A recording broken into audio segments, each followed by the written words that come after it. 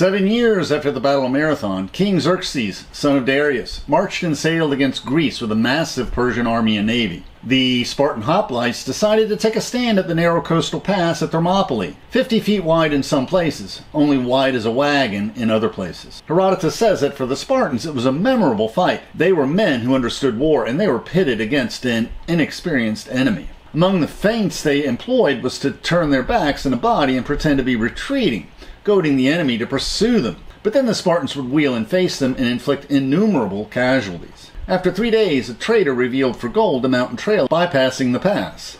The Spartans, facing the Persian foe on both sides, knowing that death was inevitable, fought with strength and fury and desperation. The Spartans have a special epitaph. It reads, "Go tell the Spartans, you who read, we took their orders and here lie dead." For more history, please subscribe.